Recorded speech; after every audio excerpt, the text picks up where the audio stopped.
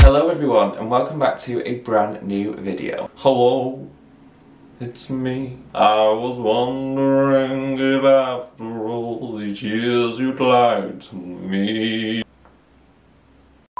And so for today's video, we are going to round up the best and also the worst of COSRX, in my opinion. And I say that because obviously skincare is very personal to everyone and we all have our likes and our dislikes in products. And COSRX is one of those fantastic, amazing, incredible Korean skincare brands you have to try if you're into K-beauty. However, with saying that, there are a few products from COSRX that just haven't agreed with my skin or haven't shown any results. So I'll go on to those products later in the video, but first I want to round up my absolute most favourite products from COSRX. There's actually 4, so I really have narrowed it down, but these products are just absolutely incredible and have transformed my skin. And the first product comes to absolute no surprise because I love it so much, and it's the COSRX Advanced Snail 96 Mucin Power Essence. And this is one of my all-time favourite products for many reasons. But one reason that stands out to me is it lasts such a long time. And I know you might be thinking, well, what about all the amazing benefits? But if you have such a fantastic product and it lasts you a very long time, even when you're using it so much, it just is like, oh, I love it. And going on to the ingredients, of course it has 96% snail secretion filtrate in there, which is just a fantastic ingredient, a very well-known like K-beauty ingredient, just for some like incredible hydration benefits on the skin, some reparative benefits as well, and it will just keep your skin in check. And then we have betaine in here, which is a really fantastic hydration ingredient because it is a sugar beet derived amino acid, so it's really helping to control and kind of like hold on to the water content within the different layers of the skin. And you also have arginine in here, which is another amino acid, again for that extra hydration support. You also have allantoin in here, so it's going to be really soothing for the skin, and you also have sodium hyaluronate as well, so that's just going to increase the hydration levels. And before I forget, I did actually purchase this from Stylevana, and it was the most cheapest place I did see this product. The consistency is absolutely lovely. It's very like slimy and like stringy looking, but not heavy on the skin like you'd expect it to be. Like it actually absorbs into the skin and just gives such a lovely dewy glow. And then moving on, we actually have a recent favourite product of mine that I've been incorporating into my routine, and it's the Centella Water Alcohol Free Toner. This is just incredible because it's a no fuss, no gimmicky, like spritz misty toner that just does the job in terms of really providing hydration for the skin and being that perfect like base for your other skincare products in your routine. So of course it does have Centella Asiatica leaf water extract in there, and if you'd watched my last video on Centella Asiatica, it doesn't just have its anti-inflammatory properties, but it also provides antioxidants, cell regeneration properties, and also hydration as well. So yeah, Centella Asiatica is such a fabulous ingredient. And you also have allantoin and panthenol in here, which are just really great ingredients for stressed out skin.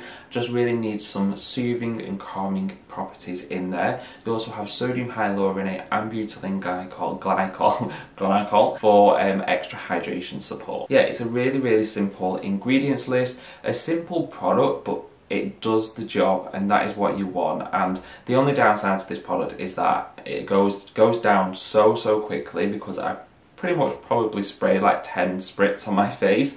So yeah, I'll definitely purchase this in a bigger size if that was available. And then up next we have the COSRX Advanced Snail 92 All-in-One Cream. So this is a favourite of mine because it is that lightweight gel texture like that I absolutely love for my combination skin. It just ticks all the boxes for my skin type and especially my skin concerns. So, you know, acne prone skin, it's oily, it's congested, and yeah, it just is an absolute dream. And it took me by surprise because I thought this would be a really like heavy silicone based product that was just kind of feel very slippery, very sort of like that thick layer on the skin that doesn't kind of like go away throughout the day. But I was really surprised how well it absorbed into the skin, but it just left a really lightweight like film on the skin that kind of didn't feel like a film. I'm not making any sense here, but yeah, so it absorbs into the skin, but it kind of just leaves that dewy base on the skin as well that locks the hydration in. And just like the Power Essence, it does have the concentration of snail secretion filtrate on the product, so it is 92%, which is just again an incredible concentration for your hydration and your reparative properties. Is that even a word?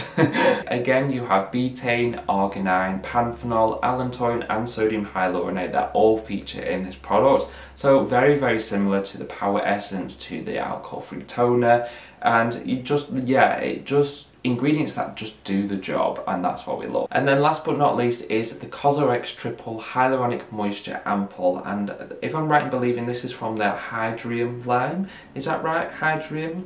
I'm not too sure, but you can easily distinguish it from the different kind of style of packaging. So this ampoule is actually really good, and as the name suggests, it does have a triple kind of like forms of hyaluronic acid. So you've got your sodium hyaluronate in there, hyaluronic acid and also hydrolyzed hyaluronic acid, just to kind of get into the different layers of the skin and have those really sort of hydrating and plumping benefits. We also have glycerin in here, butylene glycol and panthenol as well, so it's going to be extra hydration but also soothing for the skin.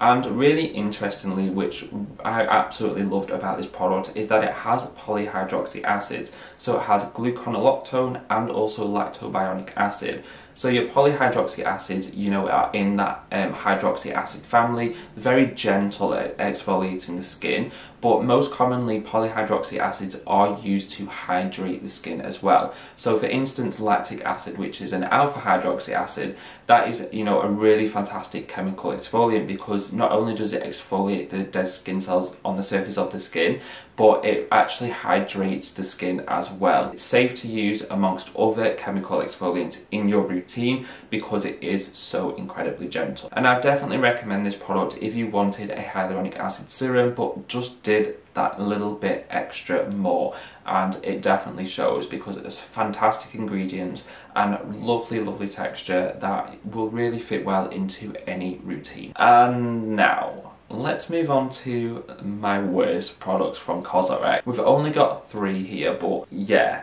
And so first up we have the travel size, or like the miniature of the AHA BHA Vitamin C Daily Toner. So by the name you would think that's a pretty good toner, like that does the job for absolutely everyone. That is like a 3-in-1, 4-in-1, 10-in-1 kind of thing. However, this product I just felt like didn't do anything for me. And yet, when you're looking at the ingredients, you think this is going to be a perfect toner. It has glycolic acid, willow bark extract, it has ascorbyl glucoside, it has betaine salicylate, it has kiwi fruit extract in there, apple fruit extract, I think. So yeah, really kind of like an overall fantastic formulation.